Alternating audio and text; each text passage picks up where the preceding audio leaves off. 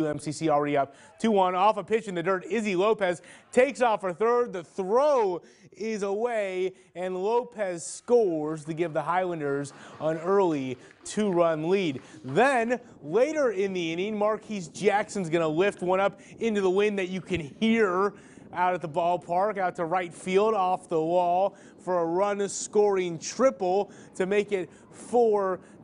The Lions would get a few runs back in the third to make it 4-3, but Devin Bennett gets the strikeout to end the inning and keep the lead. And the Highlanders end up picking up that win in Game 2 by a 12-4 final.